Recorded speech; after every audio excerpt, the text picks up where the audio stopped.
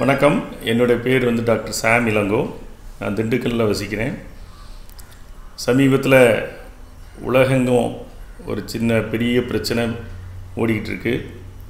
சின்ன வைரஸ்னால், corona virus. இந்த corona virus பாதிப்புக்கு மருந்து இல்லை, மக்கள்லாம் பீதியில் இருக்காங்க. நம்மளால் முடிஞ்ச சில டிப்ஸ், அதாவது நம்ம அந்த நோயிலிருந்து நம்மளை பாதுகாத்துக்கிறதுக்கு சில வழிமுறைகளை நான் சொல்லலாம்னு இருக்கேன். நீங்கள் நம்ம மக்கள் யாரும் ரொம்ப பீதி அடைய தேவையில்லை. ஏன்னா நம்ம சுவாசம் இருக்குது பார்த்தீங்களா, மூச்சை உள்ளே இழுத்து வர்றோம் இல்லையா, அதில் ஒரு நாளைக்கு 10 கோடி வைரஸ் நம்ம உடம்புக்குள்ளே போயிட்டு வெளியே வருது. வைரஸ் நம்ம உடம்புக்கு புதுசு கிடையாது. வைரஸை நம்ம உடம்பு ரொம்பவே அறிந்திருக்கிறது. வைரஸுக்கு மருந்து இல்லை, அதான் பிரச்சனை. இந்த கொரோனா வைரஸுக்கு மருந்து இல்லை. ஆனால் நம்ம உடம்புல ஆன்டிபாடிஸ் இருக்குது, நோய் எதிர்ப்பு சக்தி இருக்குது. அந்த நோய் எதிர்ப்பு சக்தி நம்மளை பாதுகாக்கிறதுக்கு உதவுறதுக்கு தயாராக இருக்குது. இதில் பெரும்பாலும் பாதிக்கிறவங்க யாருன்னா சின்ன வயசு, இம்யூனிட்டி டெவலப் ஆகாத குழந்தைங்க, நோய் எதிர்ப்பாற்றல் குறைந்த வயது முதிர்ந்தவர்கள், சர்க்கரை நோயாளிகள், அதேமாரி ஆஸ்துமா இருக்கவங்க, நுரையீரலில் இருக்கக்கூடிய பிரச்சனைகள் இருக்கவங்க, அதேமாரி ஆட்டோஇம்யூன் டிஸார்டர், தனக்கு இந்த ருமட்டாய்டு ஆர்த்ரைட்டிஸ், அந்த மாதிரி ஆர்த்ரைட்டிஸ்க்கு ஸ்டீராய்ட்ஸ் இன்ஜெக்ஷன்ஸ் போட்டு ஸ்டீராய்ட்ஸ் டேப்லெட்ஸ் எடுக்கிறவங்க, அதே மாதிரி சர்க்கரை நோயில் சிவியராக இருக்கவங்க, இவங்க புற்றுநோயிலிருந்து அல்லது டிரான்ஸ்பிளான்டேஷன், அதாவது உடல் உறுப்பு மாற்ற அறுவை சிகிச்சை பண்ணி அதுக்கான மாத்திரைகளை எடுத்துக்கிட்டு இருக்கவங்களுக்கு இம்யூனிட்டி கம்மியாக இருக்கும்.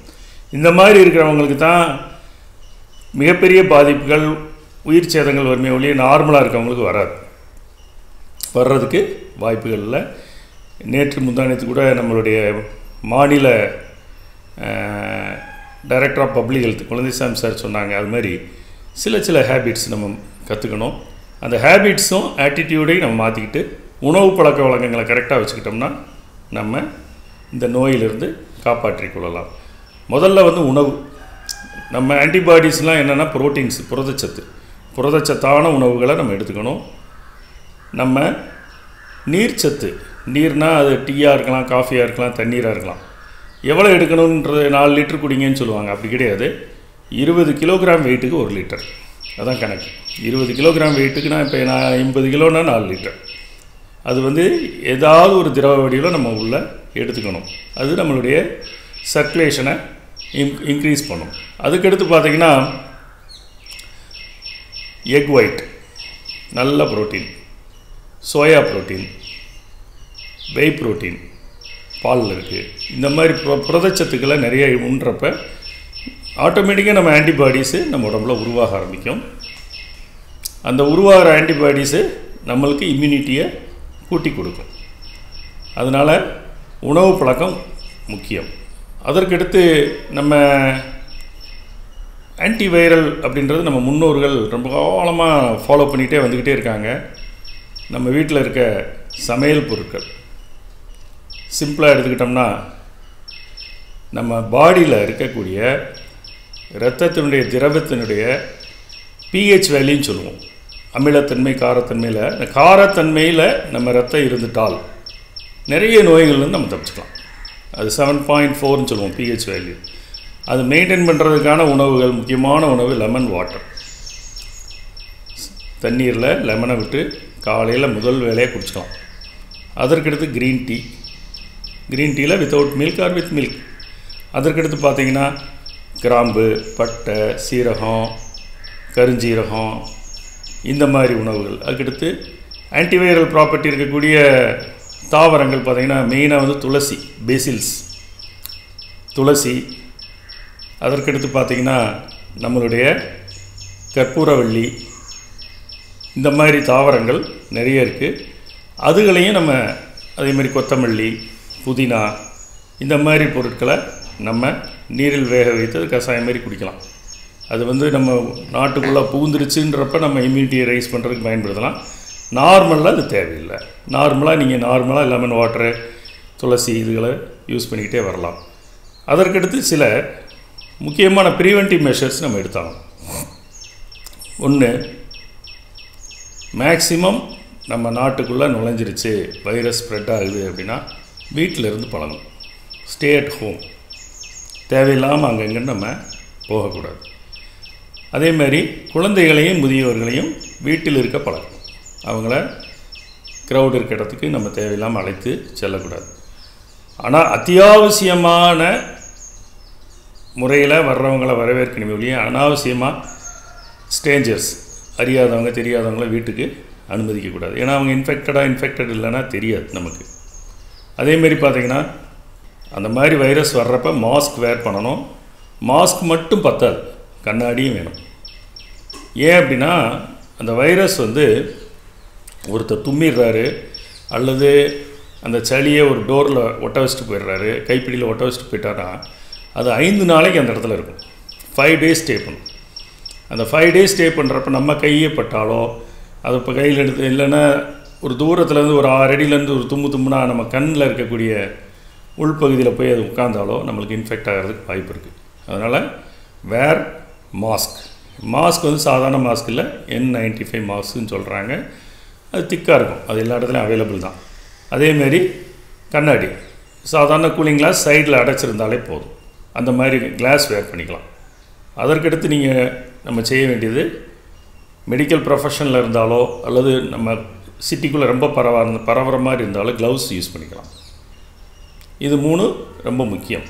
ஏன்னா அந்த வைரஸ் 5 நாட்கள் வரை உயிரோடு இருக்கும் அப்படின்னு சொல்கிறாங்க. அதுக்கடுத்து பார்த்தா ஒரு ஆளுக்கு அந்த நோய் வர்றதுக்கு 7 daysலேருந்து 14 daysக்கு இன்குபேஷன் பீரியட். அதாவது அந்த வைரஸ் போய் நோயை உருவாக்குறதுக்கு கால அவகாசம் 15 நாள் வரைக்கும் இருக்கனால சிம்டம்ஸே இருக்காதவங்களுக்கு கூட அவங்க மூலமாக நம்மளுக்கு பரவுறதுக்கும் வாய்ப்பு இருக்குது. இப்போ நம்ம பீதி அடைய தேவையில்லை, நம்ம உள்ளே வந்தால் தான் அந்த பீதியெல்லாம். அதற்கடுத்து பார்த்திங்கன்னா சேஃப்டியாக இருந்து பழகிக்கணும். அனாவசியமாக ஹாஸ்பிட்டல் க்ரௌடுக்குள்ளே போகக்கூடாது. அதேமாரி ஏசி பஸ்ஸஸ், ஏசி ட்ரெயின்ஸ், அதேமாரி பார்த்திங்கன்னா ஏசி தியேட்டர்ஸ், இந்த மாதிரி இடத்துல போகிறப்ப ஒரு தும்மலோ ஒரு இருமலோ நிறைய பேருக்கு பரவக்கூடிய வாய்ப்புகளை அளிக்கும். அதனால் ஒரு காற்றோட்டம் இல்லாத ஒரு இடத்துல போய் உட்காந்து நம்ம க்ரௌடில் உட்காந்துருக்கிறப்ப இது பரவுறதுக்கு நிறைய சான்சஸ் இருக்குது. அதுக்கடுத்து வாஷ் யுவர் ஹேண்ட்ஸ் ஆஃப்னு சொன்னார் நம்ம டிபிஹெச் சார் கூட சொன்னாங்க. என்னென்னா ஒரு நாளைக்கு 15 தடவை கையை கழுவுங்கன்னு. ஏன்னா கையில் ஒட்டிக்கிட்டு இருக்கக்கூடிய வைரஸை கெமிக்கல்ஸ்லாம் தேவையில்லை, அதுக்குன்னு தனியாக கெமிக்கல்ஸ் வாங்கி கழுவணும்னு அவசியம் இல்லை. சாதாரண சோப்பை போட்டு கழுவுனா போதும், அல்லது ரன்னிங் வாட்டரில் கையை வச்சு கழுவுனாலே மேக்ஸிமம் ஓடிப்போம். அதுக்கடுத்து நீங்கள் கிளினிக்ஸு, ஹாஸ்பிட்டல்ஸ் அந்த இடத்துல ஓவர் க்ரௌடடாக இருக்கிறப்ப கொஞ்சம் அவாய்ட் பண்ணி போவாங்க. சிம்டம்ஸ் இருக்கிறவங்களுக்கு கொஞ்சம் தூரத்தில் நம்ம இருந்துக்கணும். மேக்ஸிமம் சிம்டம்ஸ் யாராவது நம்ம உறவுக்காரங்களுக்கு வந்தால் கூட உடனே அரசு மருத்துவமனையை நாட சொல்லணும், சீக்கிரம் போய் ட்ரீட்மெண்ட் எடுக்க சொல்லணும். இதுதான் முக்கியமானது. இது இல்லாமல் நம்மளுடைய உடல் உறுப்புகளை பாதுகாக்கிறதுக்கு சில பழக்க வழக்கங்கள் இருக்குது. முக்கியமான பழக்க வழக்கம் ஸ்மோக்கிங் இருக்கக்கூடாது. ஸ்மோக்கர்ஸ்க்கு ரிஸ்க் அதிகம். ஆல்கஹாலிக்ஸ், மது அருந்துபவர்களுக்கு கல்லீரல், மண்ணீரல் பாதிக்கும். ஏன்னா மண்ணீரலில் தான் பார்த்திங்கன்னா it is a filter R கிரேவ்யார்டுன்னு சொல்லுவோம். நம்ம உடம்புல வரக்கூடிய பாக்டீரியா, வைரஸ் எல்லாமே அங்கே தான் போய் அழியக்கூடிய இடம் கடைசியாக. இந்த கிரேவ்யார்டு அதை பாதுகாக்கணும். நம்ம ஸ்ப்ளீனையும் லிவரையும் அதில் பாதிப்பு ஏற்பட்டால் டெஃபினட்டாக நிறைய சான்சஸ் இருக்குது. அப்போ ஸ்மோக்கிங், ஆல்கஹாலிசம் நம்ம ரெண்டையும் அவாய்ட் பண்ணணும். அது 2 ஹேபிட்ஸும் ரொம்ப ஆபத்தான ஹேபிட்ஸு. அதற்கடுத்து நல்ல உணவு. நல்ல உணவுனால் உங்களுக்கு தெரியாத ஒன்றும் இல்லை, புரதச்சத்தான உணவு நிறைய எடுத்துக்கங்க, தண்ணி நல்லா குடிச்சுக்கோங்க. நம்ம மைக்ரோ நியூட்ரியன்ஸ் நிறைய எடுக்கணும். மைக்ரோ நியூட்ரியன்ஸ்னால் ஒன்றும் இல்லை, நல்ல சத்தான காய்கறிகள், அதில் இருக்கக்கூடிய ஜிங்க்கு, விட்டமின்ஸு இதெல்லாம் நிறைய கிடைச்சுன்னா நல்லது. வைட்டமின் சியும், வைட்டமின் B6ம், வைட்டமின் ஈயும், இந்த 3 வைட்டமினும் நம்ம இம்யூனிட்டியை பூஸ்டப் பண்ணி தரும். அந்த மாதிரி தருணங்களில் இந்த மாதிரி மாத்திரைகளை நம்ம மருத்துவ ஆலோசனை பெற்று எடுத்துக்கிட்டால் மிகவும் நல்லது.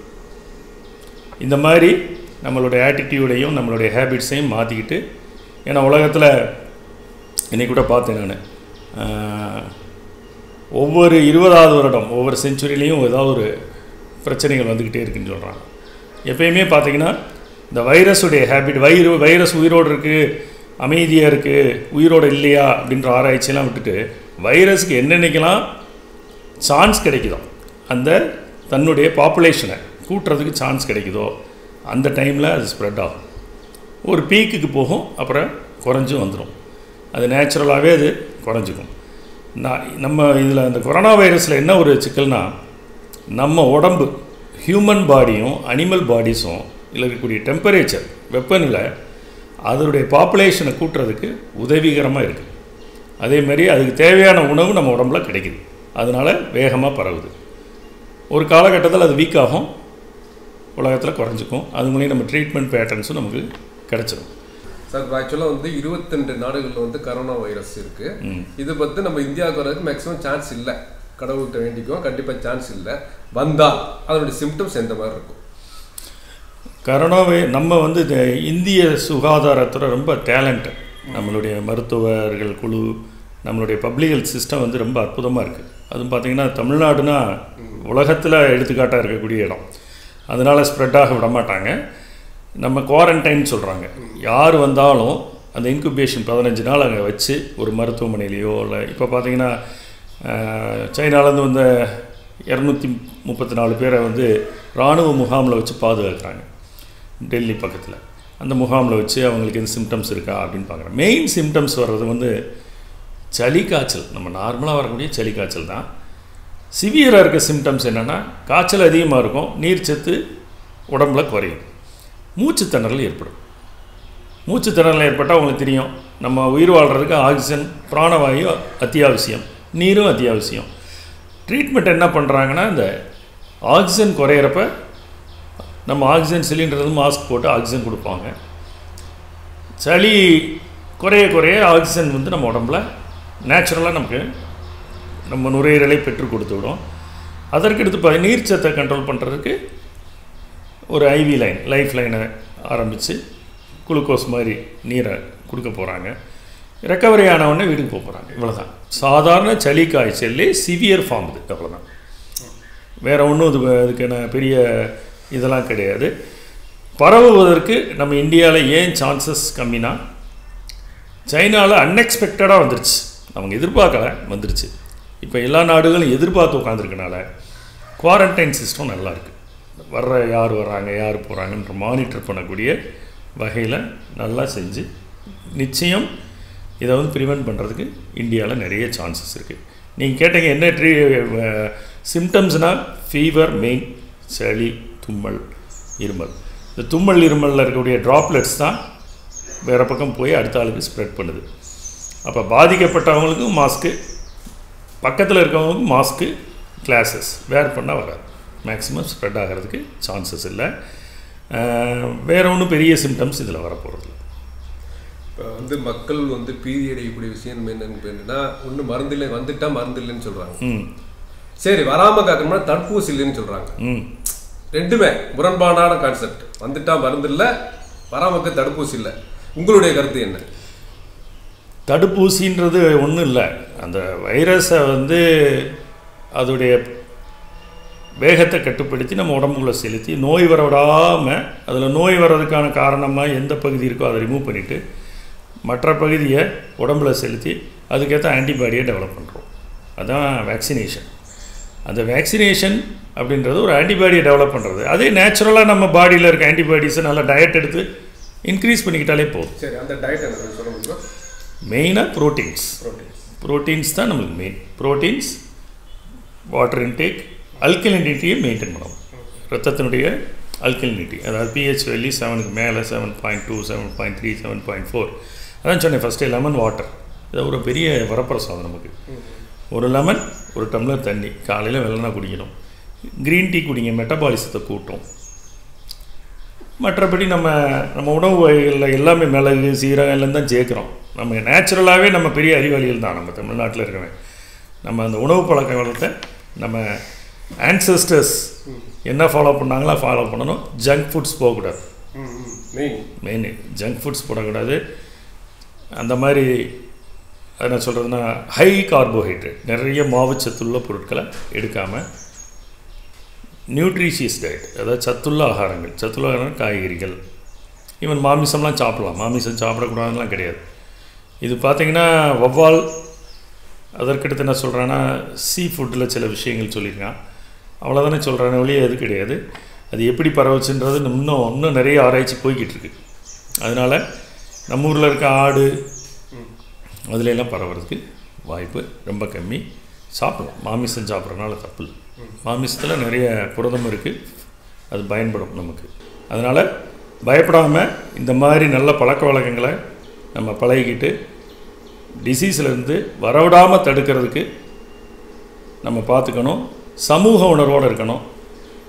நமக்கு வந்துருச்சு அடுத்தவனுக்கு வரலாம்னு நினைக்கக்கூடாது. வரவிடாமல் நம்ம எல்லா மக்களும் சேர்ந்து இதில் பாடுபடணும். மருத்துவர்களுடைய வேலை தான் நினைக்க வேண்டாம். இது சமூக பணியாக நம்ம எல்லாம் எடுத்து சென்று நம்மளுடைய சமுதாயத்தையும் மக்களையும் இந்த கொரோனா வைரஸ்லேருந்து பாதுகாப்போம் என்று கூறி விடைபெறுகிறேன். நன்றி.